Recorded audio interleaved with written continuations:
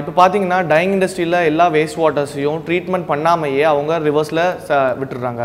ஆனால் எங்களோட ப்ராஜெக்ட் என்னென்னு பார்த்தீங்கன்னா டையிங் இண்டஸ்ட்ரி வேஸ்ட் வாட்டரை ரீசைக்கிள் பண்ணி மறுபடியும் இரிகேஷன் பண்ணுறதுக்காக நாங்கள் வந்து அந்த வேஸ்ட் வாட்டரை யூஸ் பண்ணுறோம். அதான் எங்களோட ப்ராஜெக்ட். இதுதான் ஜிஏசி டேங்க்.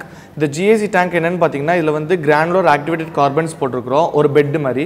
இந்த கிரானுலர் ஆக்டிவேட்டட் கார்பன்ஸோட கெப்பாசிட்டி என்னென்னு பார்த்தீங்கன்னா அது வந்து கலர் ரிமூவ் பண்ணிடும், as well as ஓடர் smell remove பண்ணிடும், அண்ட் பிஓடி சிஓடி அந்த மாதிரி கெமிக்கல் டர்ம்ஸ் எல்லாமே ரிமூவ் பண்ணிடும். ஸோ இதான் ஃபஸ்ட் ப்ராசஸ். நெக்ஸ்ட் வந்து என்னென்னு பார்த்தீங்கன்னா MBBR டேங்க். இந்த MBBR டேங்க்கில் என்ன பண்ணியிருக்கோம்னா கீழே வந்து அரேட்டஸ் செட் பண்ணியிருக்கோம். இந்த அரேட்டஸ் வந்து கண்டினியூஸ் ஆக்சிஜன் சப்ளை வந்து ப்ரொவைட் பண்ணுவாங்க. இதில் வந்து பயோஃபிலிம்ஸ் ஆட் பண்ணுவோம். இந்த பயோஃபிலிம்ஸில் வந்து பாக்டீரியாஸ் அட்டாச் ஆகிருக்கும். அந்த பயோஃபிலிம்ஸ் மூவ் பண்ணுறதுக்காக இந்த ஆக்சிஜன் சப்ளை வந்து ப்ரொவைட் பண்ணுறோம். ஸோ இந்த பயோஃபிலிம்ஸில் அட்டாச் ஆகிருக்க பாக்டீரியா அந்த வேஸ்ட் வாட்டரில் இருக்கிற ஆர்கானிக்ஸ் அண்ட் நியூட்ரியன்ஸ் எல்லாமே ரிமூவ் பண்ணிவிட்டு வேஸ்ட் வாட்டர் கம்ப்ளீட்டாக ட்ரீட்மெண்ட் பண்ணிவிடும். இதுதான் இண்டஸ்ட்ரியிலேருந்து கலெக்ட் பண்ண ரா வேஸ்ட் வாட்டர். இந்த ரா வேஸ்ட் வாட்டரை ஃபஸ்ட் நாங்கள் ஜிஎஸ்சி டேங்க்குள்ளே விட்டோம். ஜிஎஸ்சி டேங்க்குள்ளே விடும்போது எங்களுக்கு ட்ரீட்மெண்ட் ஆனதுக்கப்புறம் இந்த மாதிரி கலரில் ஆச்சு. ஆஸ் வெல் அஸ் ஸ்மெல் எல்லாம் கம்ப்ளீட்டாக ரிமூவ் ஆயிடுச்சு. அண்ட் நெக்ஸ்ட் MBBR டேங்க்குள்ளே பயோஃபிலிம்ஸோட அட்டாச் பண்ணிவிட்டோம். இதான் அந்த பயோஃபிலிம்ஸ் அட்டாச் ஆகிருக்கிறது. இதில் பாக்டீரியா அட்டாச் ஆகிருக்கிறது நம்மளுக்கு க்ளீனாக தெரியுது.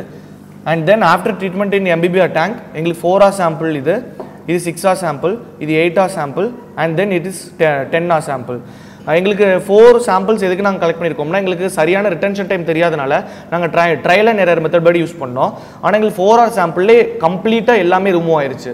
So 4 hour sample is effective for this. இது ஆக்சுவலாக ரா எஃப்ளூவெண்ட்டோட பேராமீட்டர்ஸ். மெயினாக பார்த்தீங்கன்னா ரா எஃப்ளூவெண்ட்டில் pH வந்து 9.1 இருக்கும். எங்களோட 4th hour சாம்பிளில் 7.82 ஆயிடுச்சு. அதாவது nearly equal to drinking sample. And அதனால தான் நாங்கள் இரிகேஷன் பர்பஸ்க்கு யூஸ் பண்ணுறோம். அண்ட் மேஜராக டையிங் இண்டஸ்ட்ரியில் பார்த்தீங்கன்னா TDS டோட்டல் டிசால்வ் சாலிட்ஸ் ரொம்ப அதிகமாக இருக்கும். அது நம்ம கண்ணுக்கு தெரியாது. ஆனால் அந்த TDS வந்து 11,000 கிட்ட இருக்கும். ஆனால் எங்கள் MBBR டேங்க்கில் நியர்லி 4,000, தட் இஸ் 70% ரெடியூஸ் ஆயிருச்சு. So this is the major advantage of our product. And then எல்லா பேராமீட்டர்ஸுமே கம்ப்ளீட்டாக எங்களுக்கு குறைஞ்சிருச்சு.